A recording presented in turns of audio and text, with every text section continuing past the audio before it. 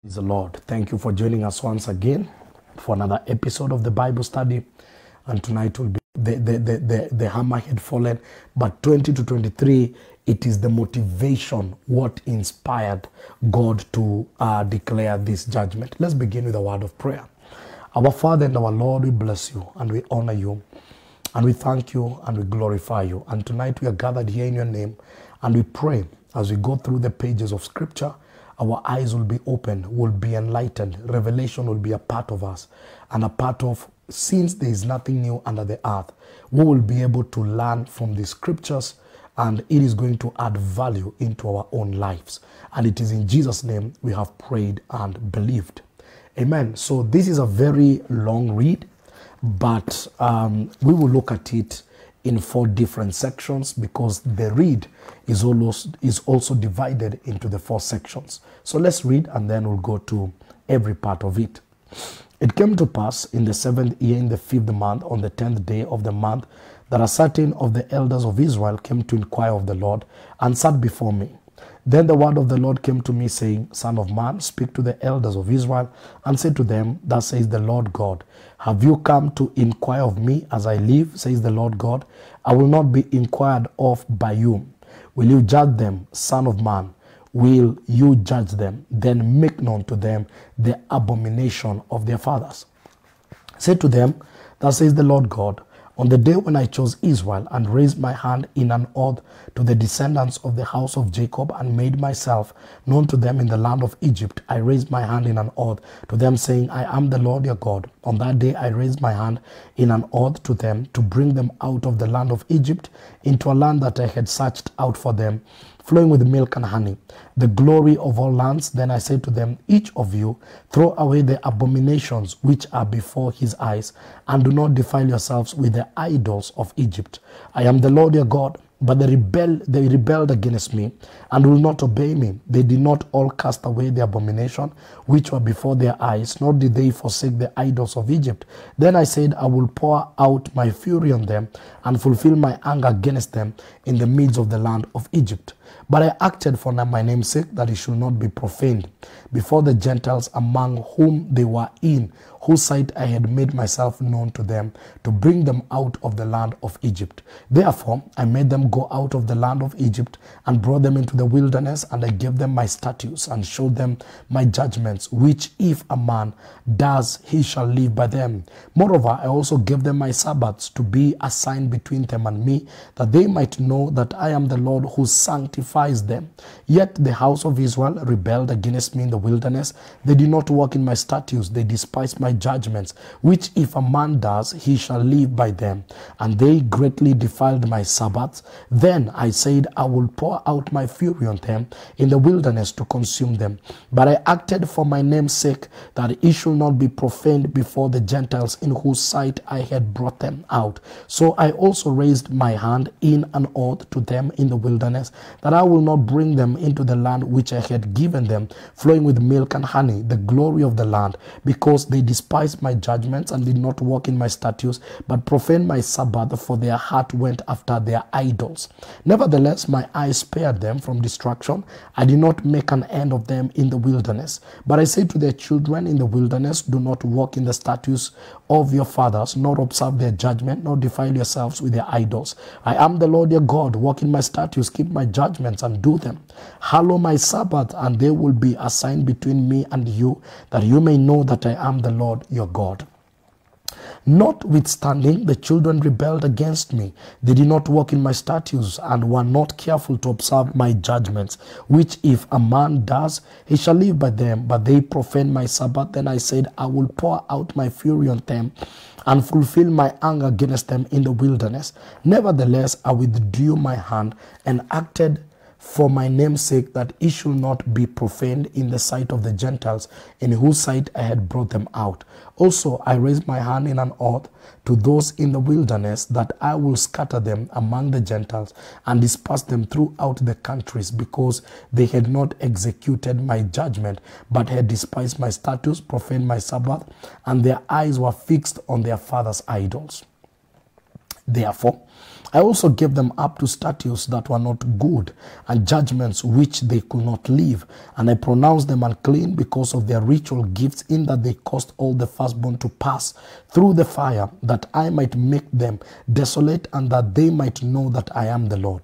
Therefore, Son of man, speak to the house of Israel, and say to them, Thus says the Lord God, in these too your father have blasphemed me, by being unfaithful to me, when I brought them into the land concerning which I had raised my hand in an oath to give them. And they saw all the hills and all the thicket trees. There they offered their sacrifices and provoked me with their offering. There they also sent up their sweet aroma and poured out their drink offering. Then I said to them, What is this high place to which you go? So its name is called Bama to this day. Therefore, say to the house of Israel, Thus says the Lord God, Are you defiling yourselves in the manner of your fathers and committing harlotry according to their abominations? For when you offer your gifts and make your sons pass through the fire, you defile yourselves with all your idols, even to this day. So shall I be inquired of by you, O house of Israel, as I live, says the Lord God. I will not be inquired of by you. What you have in your mind shall never be, when you say we will be like the Gentiles, like the families in other countries, serving wood and stones. As I live, says the Lord God, surely with a mighty hand, with an outstretched arm, and with fury poured out, I will rule over you. I will bring you out from the people and gather you out of the countries where you are scattered, with a mighty hand, with an outstretched arm, with fury poured out, and I will bring you into the wilderness of the people, and there I will plead my case with you face to face, just as I pleaded with the case with your fathers in the wilderness of the land of Egypt. So I will plead my case with you, says the Lord God. I will make you pass under the rod, and I will bring you into the bond of the covenant. I will purge the rebels from among you, and those who transgress against me, I will bring them out of the country where they dwell, but they shall not enter the land of Israel. Then you will know that I am the Lord. As for you, O house of Israel, thus says the Lord God, serve every one of you his idols, and thereafter, if you will not obey me, but profane my holy name, no more with your gifts and your idols. For on my holy mountain, on the mountain height of Israel, says the Lord God, there all the house of Israel, all of them in the land, shall serve me. There I will accept them, and there I will require your offering and the first fruit of your sacrifice, together with all your holy things. I will accept you as a sweet aroma when I bring you out from the peoples and gather you out of the countries where you have been scattered, and I will be hallowed in you before the Gentiles. Then you shall know that I am the Lord, when I bring you into the land of Israel, into the country for which I raised my hand in an oath to give your fathers. And there you shall remember your ways and all your doings with which you are defiled, and you shall lord yourselves in your own sight because of all the evils that you have committed. Then you shall know that I am the Lord, when I have dealt with you for my name's sake, not according to your wicked ways, nor according to your corrupt doing, O house of Israel, says the Lord God. Furthermore, the word of the Lord came to me, saying, Son of man, set your face towards the south, preach against the south, and prophesy against the forest land, the south, and say to the forest of the south, Hear the word of the Lord, thus says the Lord God. Behold, I will kindle a fire in you, and it shall devour every green tree and every dry tree in you. The blazing flame shall not be quenched, and all faces from the south to the north shall be scorched by it. All flesh shall see that I, the Lord, have kindled it, and shall not be quenched. Then I said, Ah, Lord God, they say of me, does he not speak parables? Now, that's a long read, of course. But of course, in that long read, there are many things that we are able to cover. Number one, the first thing that we are able to get, first of all, generally, is God trying to show Israel their historical moral plane, their historical uniform moral plane. From the past up to now, there has been a consistent, moral plane among the Israelites of abandoning God and servicing altars of Baal and idols, and that has been frequently upon them. The other general thing that we see in the reading is God faithfulness and God faithful grace. That God kept on pardoning them and restoring them. So the first thing, we see there is a uniform moral plane. The second thing we also pick out of this is God's faithfulness is also uniform all along. He keeps on restoring them, loving them, caring for them. And you know, the other thing we begin to see, there is a persistent rebelliousness among Israel. So the moral plane, God's faithfulness, there is also a continuous rebelliousness among Israel. But also we find a very consistent statement that God keeps on restoring them because of the reputation of his name. When the Bible says, for my name's sake. So this is the general theme of the many verses we have read. One is uniform moral plane of Israel. Two, it's God's faithful grace. God faithful grace. Number three, we see persistent rebelliousness of Israel. And number four, we see God guarding his reputation. God guarding his reputation. When he makes an oath, when he swears by himself, he must fulfill. Now, when you begin to dig deep in this particular reading, when you begin to dig deep, which you are going to get it, first of all, the introduction from verse 1 to 4. When you look at verse 1 to 4, we realize that some certain elders had gone to seek the face of the Lord. It came to pass in the 7th day, in the 5th month of the 10th day, that certain of the elders of Israel came to inquire of the Lord and sat before me.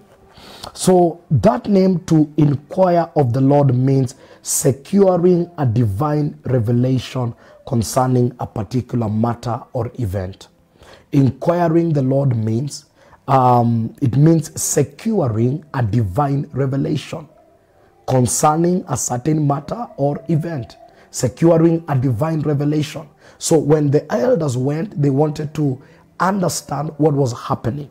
And looking at the context of the writing, we begin to see they wanted information concerning Zedekiah's attempt to partner with Egypt. That is what they wanted to understand. Son of man, speak to the elders of Israel and say to them, thus says the Lord God, have you come to inquire of me? As I live, says the Lord God, I will not be inquired of by you. Will you judge them, son of man? Will you judge them, then make known to them the abomination of their fathers?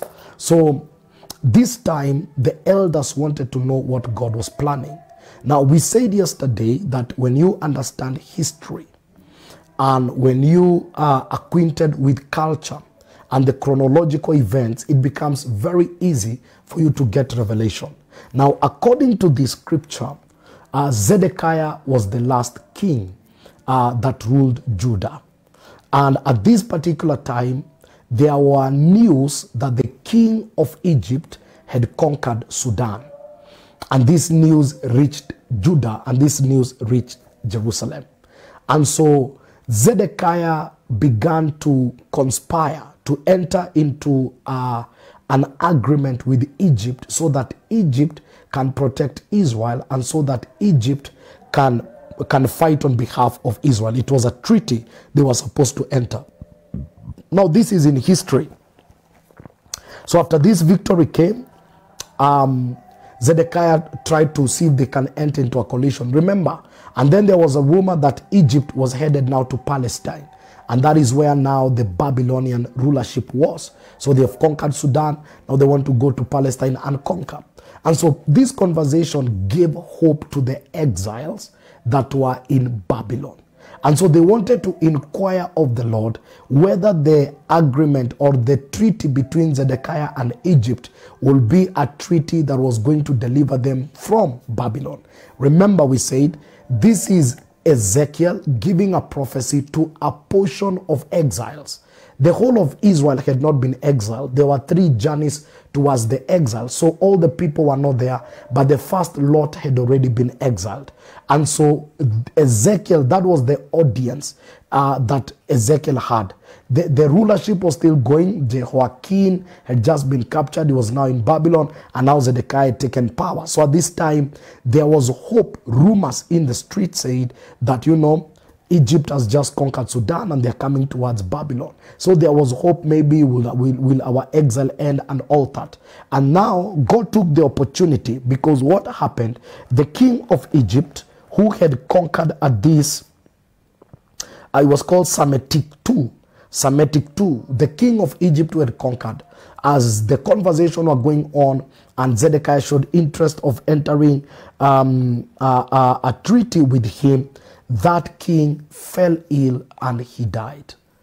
And after his demise, Nebuchadnezzar discovered about the conspiracy that Zedekiah wanted to enter with Egypt, and that's when he came guns blazing, and Zedekiah was killed, and Israel was destroyed. So this is what they were going to inquire the Lord of. And so as they went there, the Lord responds to them, and this response is what forms the context of beginning from 20 all the way to verse 38. Beginning from verse 5 all the way to 38, you get the context of God's response. And it is divided into 4. This is the only way now you can understand this particular. It's divided into 4. The first level, the Lord first of all takes them through a historical journey. Remember, we said it's trying to show them their uniform moral plane, how they have disobeyed God, and God is also trying to show his uniform faithful grace, and also show them their repeated rebelliousness, and also show them how he has always risen to guard his name and his reputation. So beginning from verse 5 to 9, the Lord gives 4 successive periods in Egypt. In their lives. Number 1, he divides this into 4. He gives their period in Egypt, and that is between verse 5 to 9. He gives a period in the wilderness, that is between verse 10 to 26. And then there is the promised land between 27 to 29. And then the present time between 30 to 38. So we see the whole of between verse 5 all the way to 38, the Lord tries to show them consistently how they were unfaithful in Egypt, how they were unfaithful in the wilderness, how they were unfaithful in the promised land, and even how they were and are still unfaithful even now. So he's giving them their historical record and sequence of how they have always been rebellious against his statutes. And so he begins by pointing out their dwelling as they were in Egypt. And very paramount things are mentioned here, because we begin to discover between verse 5 to 9, we begin to discover that when the children of Israel were living in Egypt, they began to serve the idols of Egypt. And it looks like God sent some messengers to warn them against that. When they were captives in Egypt, they submitted to the gods of Egypt. And it looks like there are few messengers that were sent there so that to go and warn them, because the Lord reminded these elders that he had chosen the Israelites. He also made himself known to them. He also availed his promises to them. And he had also promised to get the children of Egypt out of captivity. But the Lord told Israel to abandon the detestable, defiling idols of Egypt. We realize while they were in Egypt, is like they served these idols. Remember, the contention between Israel and God is Israel submitting to God in sovereignty and submitting to one true God who is Yahweh and who is their God. This time he talks to Israel as a nation, not just as the seed of Abraham. And he points their error while in Egypt. They served other gods, though they were aware of who they're supposed to serve.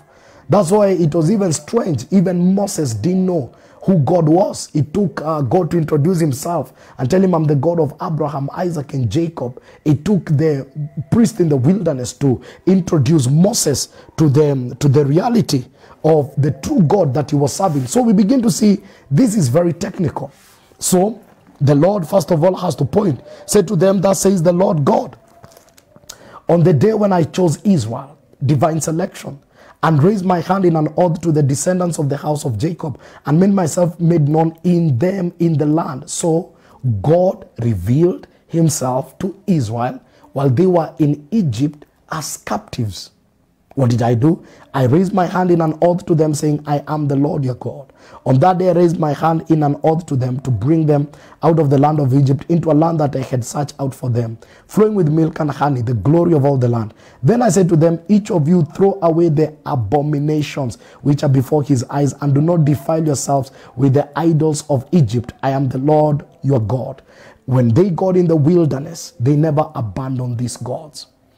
You even remember the scene of Achan when they got in the promised land in the book of Joshua, where this man buried an idol in the camp. So the point here is that in Egypt, they gave themselves over to the idols. When they were delivered from Egypt, some of them still carried the idols of Egypt. In the wilderness, and we're going to look that they raised the golden calf. That was an ancient Egyptian god. So the Lord is trying to set a moral plane. Consistently, these people have not been, abiding or submitting by me. And then he says, but they rebelled against me and will not obey me. They did not all cast away the abomination which were before their eyes, nor did they forsake the idols of Egypt. Then I said, I will pour out my fury on them and fulfill my anger against them in the midst of the land. But I acted for my name's sake, that it should not be profaned before the Gentiles, among whom they were in those sight. I had made myself known to them to bring them out of the land of Egypt. Just reading that portion of Ezekiel, it opens a very mysterious dimension that God had revealed himself to the Egyptians. To the children of Israel in Egypt. He had revealed himself. They were well evangelized. They knew the true living God. And God in Egypt made an oath. He promised them that he was going to deliver them from the bondage of Pharaoh and the oppressiveness that was upon them through Pharaoh. But above all, he wanted them to abandon the idols and the gods of Egypt.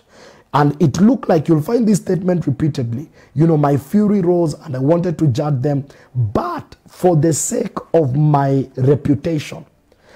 When we look at what we call the name of God, the name of God.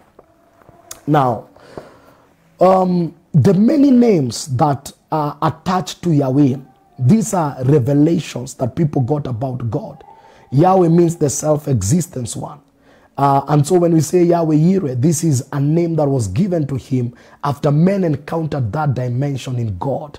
So when we look at the name of God carries the character, and the character of God is an unchanging character. So God has to be the faithful one. He must be the one that fulfills what he says. So Israel messes up and God cannot go against his identity. And that's where the reputation comes. He's not a man to lie, neither the son of man to repent. So when God speaks, he's tied by what he says, because he must fulfill what he has uttered. He has exalted his word above his titles. So ideally in this context, he begins to show us that there are many times he wanted to flow in judgment, but his judgment was withheld because of his reputation. And we see this consistent character of God, matches through scripture. Because even on Calvary, God was, quote unquote, caught up in his character. He's a loving God. So in his love, he doesn't want to judge man, but he's a judge. He must judge sin. So there is a conflict.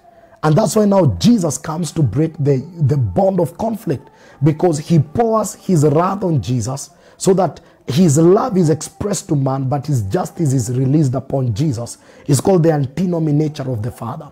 So ideally at this level, we begin to see this very powerfully, and these will form the basis of the conversation. 4 areas: Egypt, wilderness, promised land, and also their current situation. That's the summary. So beginning from verse 10 all the way to 26, we now begin to see the unfaithfulness of Israel, the faithfulness of God, the consistent rebelliousness, and God guarding his character again, but this time it's in the wilderness. And the Bible says, therefore I made them go out of the land of Egypt and brought them into the wilderness. Now we are beginning with the wilderness. And I gave them my statutes and showed them my judgment, which if a man does, he shall live by them. Moreover, I also gave them my Sabbaths to be assigned between them. So he gave them his Sabbath, his statutes and judgments. What are the statutes? These are the law. Why was the law given? So that the law could govern the relationship between a holy God and a sinful man. And in observance of the statutes, of course, the statutes came with judgments. Because the point is, if you do this, I'll do this. So the other side is, if you don't do, then something else will happen. That's the judgment, the repercussion. So where statutes or law survive, then repercussions are automatic. Then he also gave them the mandate to observe the Sabbath. And the Sabbath was very important because number one, the Sabbath was a time they were supposed to think about the Lord and you know, just meditate on his goodness. The Sabbath had two importance. It demonstrated the uniqueness of Israel among other nations. It also demonstrated their sanctification unto Yahweh. And it also reminded them of Yahweh creation of the cosmos or the world, the dominance. And it was also a central sign of the Old Testament. So observing the Sabbath was very key. It was very key. It identified them as a people set apart for God. That is the way observing the Sabbath was. Not only did that do it, but it was also it reminded them of God as the creator of the universe. It was also the day Israel needed to express their uniqueness among other nations. And this Sabbath, of course, it was a day of worship and a day of fellowship. So he encouraged them, and you can see the plurality here. Moreover, I gave them my Sabbath, not one but plurality, because if you had the Passover on Friday, Thursday was always a Sabbath. I mean, no, if the Passover fell on Thursday and Thursday is a working day, then that Thursday became a Sabbath. It's the same way. When a holiday falls on a weekday, it's always a day where we rest. That was the culture. So if one of the festivals of the Israelites fell on a weekday, that weekday was a Sabbath. And that's why now you realize there are many Sabbaths in scripture. It's not just one. Sabbath means the day of rest. And most of the times the Israelites rested because of spiritual activities. And then he said, he continues, yet the house of Israel rebelled against me in the wilderness. They did not walk in my statutes. They despised my judgments, which if a man does, he shall live by them. And they greatly defiled my Sabbath, meaning that they never observed this is in the wilderness now. Then I said, I will pour out my fury on them in the wilderness to consume them. But I acted for my name's sake, that it should not be profaned before the Gentiles. Again, the same word is repeated, so that his name can be guarded. And that name profane means when men harbor thoughts of him inconsistently with his character. Profane is when men have a different idea of God that is not consistent with his character. So again, the Lord is guarding his reputation. To profane is to have a different thought of God that does not match his character. So we begin to see again, God is guarding his reputation. Israel has fallen. They're not obeying the statutes of the Lord. They're not keeping the Sabbath. They're not obeying his commandments. And God wants to move in wrath. But again, he has to guard his name. So I also raised my hand in an oath to them in the wilderness, that I will not bring them into the land which I had given them, flowing with milk and honey, the glory of all land, because they despised my judgment and did not walk in my statutes, but profaned my Sabbath, for their hearts went after their idols. Nevertheless, my eyes spared them from destruction. I did not make an end of them in the wilderness. But I say to their children in the wilderness, do not walk in the statutes of your fathers, nor observe their judgments, nor defile yourself with their idols. I am the Lord your God. Walk in my statutes, keep my judgment, and do them. Hallow my Sabbath, and there will be a sign between me and you, that know that I am the Lord. So we begin to see all the way from verse 10 to 26. So we see that after this generation disobeyed the Lord, this is a generation that died in Banea Gadesh. Remember, it is only two people that made it to the promised land, Joshua and Caleb. 2 million people left Egypt, but because of their murmuring, they sent 12 spies. We know that story. They sent 12 spies. They went to the promised land, and they came back. 10 of them came back with a bad report, and they say the men there are like giants. And this stirred a disbelief among the people, and they never believed the Lord, and the Lord was angry, and he said they will not enter. And they began to go round in circles in Bnei Gadesh until the disbelieving generation died and another generation was born. And that's what the Lord is talking about. He's telling that generation never tasted Egypt. That generation was born in the wilderness. And he's telling them that is the generation that was given the book of Deuteronomy. Because Deuteronomy simply means the repetition of the law. So that generation now was given. And here we can see a Deuteronomy. But I say to their children in the wilderness, do not walk in the statutes of your fathers, nor observe their judgments, nor defile yourselves with their idols. I am the Lord your God. Walk in my statutes, keep my judgments, and do them. Hallow my Sabbath, and there will be a sign between me and you, that you may know that I am the Lord your God. It's a sign of a covenant. Notwithstanding, the children rebelled against me. They did not walk in my statutes and were not careful to observe my judgment, which if a man does, he shall leave them, but they profaned my Sabbath. Then I said, I will pour out my fury on them and fulfill my anger against them in the wilderness. Nevertheless, I withdrew my hand and acted for my name's sake, that it should not be profaned in the sight of the Gentiles, in whose sight I had brought them out. Also I raised my hand in an oath to those in the wilderness, that I will scatter them among the Gentiles and disperse them throughout the countries, because they had not executed my judgments, but had, despite my statutes, profaned my Sabbath, and their eyes were fixed on their fathers' idols.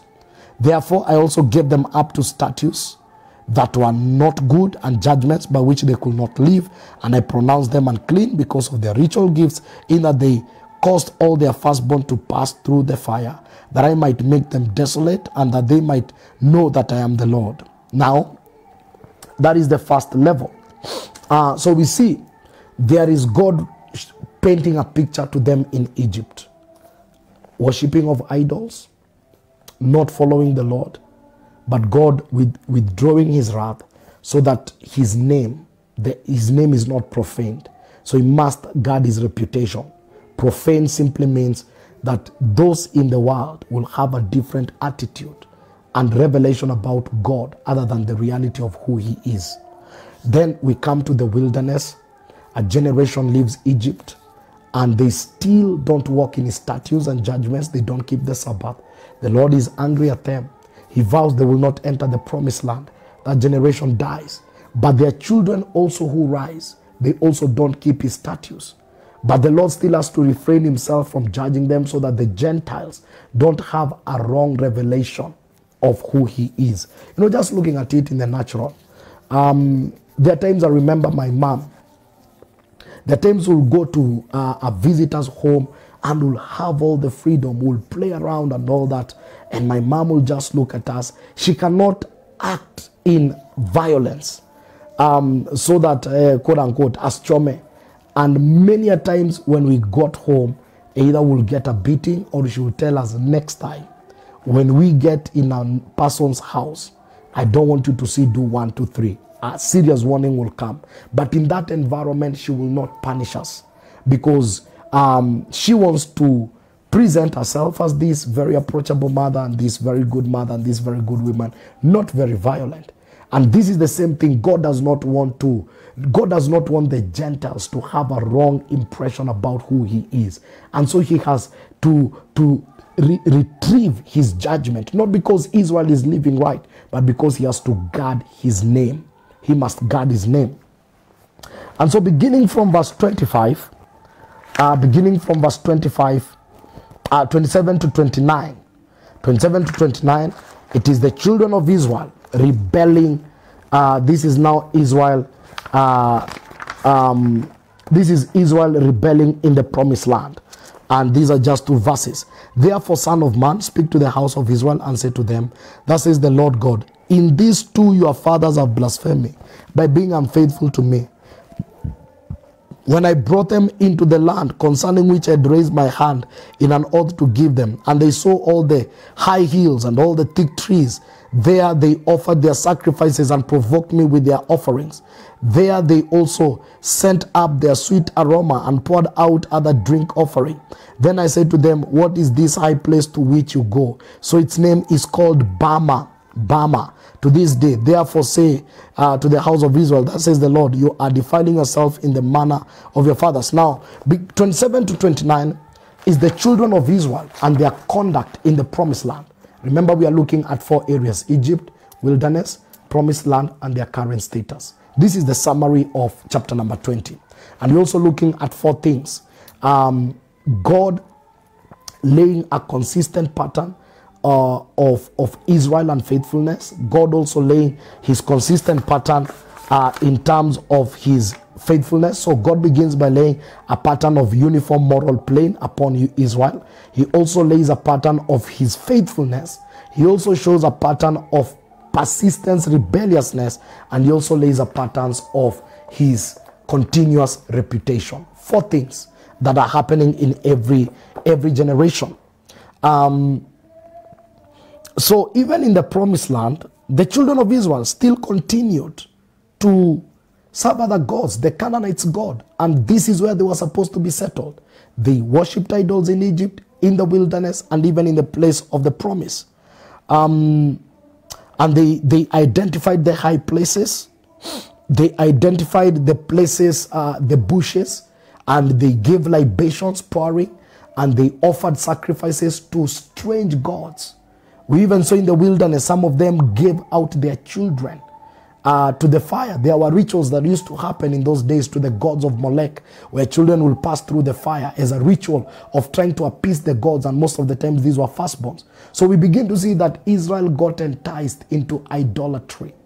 And you know, personally, when I look at the journey of Israel and God in the whole of the Old Testament, it was a journey of them falling into idolatry, strange gods, territorial spirits manifesting as deities seeking worship, and it was also God demanding to be worshipped as the true living God. And I want to believe that contention has not ended even in our day. I want to believe the contention even today is for men bowing down to Mammon, to you know, the principalities that find expression in our day. So, and it is the place of total surrender to Yahweh as the true living God. And then from verse 30 to 38, now God is speaking to Israel in their day. He's building a historical case, and he's telling these people, what your fathers did, you are not different from them. You are not different from them.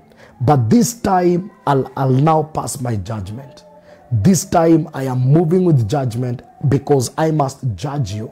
I must judge you. So beginning from verse 30, now the Lord is speaking to Israel, and he's saying to them, therefore say to the house of Israel, that says the Lord God, are you defiling yourselves in the manner of your fathers and committing harlotry according to their abomination? Now this is the current Israel. Remember, it was the elders who went to inquire of the Lord. Remember the background. They're thinking Egypt will be their savior. But this time God must show them the judgment will not be stopped. It's inevitable. And he says, I will not be inquired of by you. What you have in your mind shall never be. When you say we will be like the Gentiles, like the families in other countries, serving wood and stone, God is telling them, after this chastisement, there will be a returning back. And then in the same breath, there is prophecy coming. As I live, says the Lord God, surely with a mighty hand, with an outstretched arm, and with fury poured out, I will rule over you. Some people consider this as a futuristic prophecy of restoration of Israel. But looking at the context, we'll begin to see that Babylon was not their permanent destination. The Lord rose through Cyrus, and the children of Israel went back to the place of promise. I will rule over you. I will bring you out from the people. The people here, of course, is where they are. Gather you out of the countries where you are scattered with a mighty hand, with an outstretched arm and with fury poured out. At this time, the whole nation of Israel was scattered. There are those who were in Babylon, the others were in Assyria. When the kingdom was divided into two, the northern and the southern, when the attack came, the Assyrian attacked a part of the 10 tribes, and also the two tribes, Benjamin and Judah, which formed the community of Judah, were now taken into captivity by Nebuchadnezzar. So Israel was a desolate land, and the Israelites were scattered. And this is a prophecy. With a mighty hand, with an outstretched arm, and with fury poured out. And I will bring you into the wilderness of the people, and there I will plead my case with you face to face, just as I pleaded my case with your fathers in the wilderness of the land of Egypt. So I will plead my case with you, says the Lord. This is now future hope of restoration, and the Lord will explain to them why the judgment came. I will make you pass under the rod, and I will bring you into the bond of the covenant. Now, the language of passing under the rod was the language of a shepherd. When the shepherd was taking out his flock, he would allow every sheep to pass under the rod as he counts them. That was the language. This language was also very key while giving tithe. Because while you are tithing a tithe of an animal, you are supposed to put your rod and count. So number 1, 2, 3, 4. And every 10th animal was given as a tithe. Whether it was the best or the weakest, where the rod fell, that's where the tithe fell. So this is God introducing himself as a shepherd. And he's introducing himself with responsibility over Israel. Thy staff and thy rod, they comfort me. The rod was also the weapon the shepherd showed to the prey. You never showed the sheep. Anytime the sheep saw a shepherd with a rod, it communicated protection. So, but it is also a language of chastisement. And so he says, of course, I'll make you pass under my rod, and I will bring you unto the bond of the covenant. As I number you among my people, you'll enter into the covenant.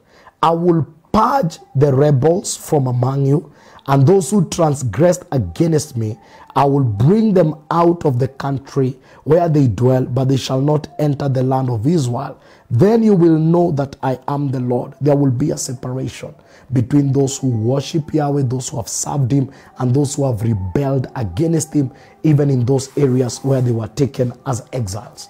The concept of exile was to return Israel to the Lord. But there are still some people who never returned. Their hearts were still hardened, and they didn't return to the Lord. And then when you now go beyond verse, when you begin now to go to verse 38, from verse 39 all the way to 44, because between there you begin to see what we call an implication of this history lesson. Now this is what the Lord, this is after all this history, what they have done, and now the Lord gives them an implication. As for you, O house of Israel, thus says the Lord God, go serve every one of you his idols. And thereafter, if you will not obey me, but profane my holy name no more with your gifts and your idols, for on my holy mountain, on the mountain height of Israel, says the Lord God, there all the house of Israel, all of them in the land, shall serve me. There I will accept them, and there I will require your offering and first fruit of your sacrifices, together with all your holy things. I will accept you as a sweet aroma when I bring you out from the peoples and gather you out of the countries where you have been scattered, and I will be hallowed in you before the Gentiles. Then you shall know that I am the Lord when I bring you into the land of Israel, into the country for which I raised my hand in an oath to give to your fathers. So after this exile, after this scattering, after the chastisement, there will be a returning from their hearts. And there you shall remember your ways and all your doings with which you are defiled, and you shall loathe yourselves in your own sight because of all the evil that you have committed. You yourself will look at what you've done, and you'll look at it and say, indeed, this was evil. Then you shall know that I am the Lord when I've dealt with you for my name's sake, not according to your wicked ways, not according to your corrupt doing, O house of Israel, says the Lord. So this is a promise of restoration, but after judgment. This does not suspend judgment. This is the Lord saying, I will restore you. You will lift me in the mountains. You guys will look back and realize, by the way, we did evil before the eyes of the Lord. What we did was not right. You know, even just taking a very natural, carnal example, even in our own homes, there are times after punishment, after just maturing a little bit, you realize, by the way, I was wrong. And what I did was not right. Even sometimes we'll do something bad and expect punishment. We know we are wrong. It's only that God gave Israel time to repent. But they never repented. But they kept on justifying. So this, as I said, the judgment hammer had already fallen. But the Lord is now telling them, after you are scattered all over, I'll gather you again. And you will know I'm your God and you'll lift me again. And then 45 to 49 is now the pronunciation. It's a parable, but in this parable is the pronunciation of the dynamic of judgment that is coming. And he says, furthermore, the word of the Lord came to me saying, Son of man, set your face towards the south, preach against the south, and prophesy against the forest land, the south, and say to the forest of the south, hear the word of the Lord, that says the Lord God. Behold, I will kindle a fire in you, and it shall devour every green tree and every dry tree in you. Those are two trees. The green tree represents the productive tree. The dry tree represents the unproductive trees. The fire there represents judgment. This is a parable. The fire there represents judgment. And the Bible says, every green tree and every dry tree in you, the blazing flame shall not be quenched, and all faces from the south to the north shall be scorched by it. All flesh shall see that the Lord hath kindled it, and it shall not be quenched. Now, what is God saying? As Nebuchadnezzar comes to wage war against Israel, both the righteous and the unrighteous are going to suffer the consequences. The green tree and the dry tree, both of them will suffer the consequences. Of course, they will, as they all suffer the consequences, they will all know that I, the Lord, am responsible for this judgment. Even the righteous, this judgment may not necessarily spare the righteous, but they will also suffer the consequences of my judgment. And even the righteous will know that I have judged Israel. I'll give you a good example. Of course, we know in the previous chapter 18, the Lord had promised there will be a separation and a setting apart of anyone that never defiled the Lord. But there is a level of judgment that affects everyone. If today we enter into error and the Lord decided to judge us with famine, it means even the righteous will suffer famine. Though the righteous may have understanding that this is God's judgment, they will turn back into prayer, but it means they will also suffer famine. So this judgment that was coming upon Israel, the exile, even the innocent, righteous people ended up in the exile. They suffered the consequences of the wrath of Nebuchadnezzar. And that's what the parable simply says. The fact that I will separate them that obey me, it does not mean the effects of the fire will not be felt among the two. Then I said, Our Lord God, they say of me, does he not speak parables? Of course, now this from 45 to 49 is a parable. And we have decoded it. The fire represents judgment. The green tree represents the righteous. And the dry tree represents the wicked. And all of them will suffer the judgment that will come from Babylon. Let us summarize chapter number 20. From 20 to 23, the Lord is speaking motivation of the judgment. From I think 12 to 19, the verdict is already made. So he opens up and shares four very important things. He shows the consistency of their wickedness, shows the consistency of his faithfulness, he shows the consistency of their rebelliousness, and he also shows the consistency of him guarding his reputation. Very important. The second thing, beginning from verse 5 all the way to 38, it's divided into four portions. How Israel has been behaving in Egypt, in the wilderness, in the promised land, and also in the current status. And then after that, there is a small portion of prophecy of hope, of restoration.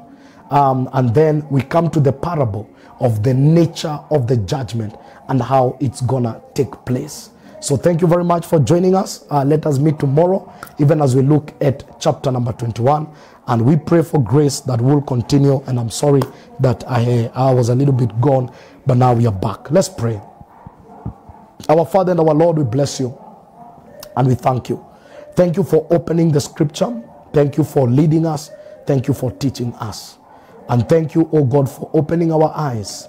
And we are learning, and we repent for any idolatry and anything that we have engaged ourselves and involved ourselves into. And tonight, oh Father, I pray for everyone. May our hearts be totally sold out to you. We give you honor, we give you glory. And it is in Jesus' name that we have prayed and believed. May God bless you, may God lead you, may God watch over you. And see you in the midnight prayer. But we can give our offering, and the giving details already there. 817370 and 0726 714 713. God bless you.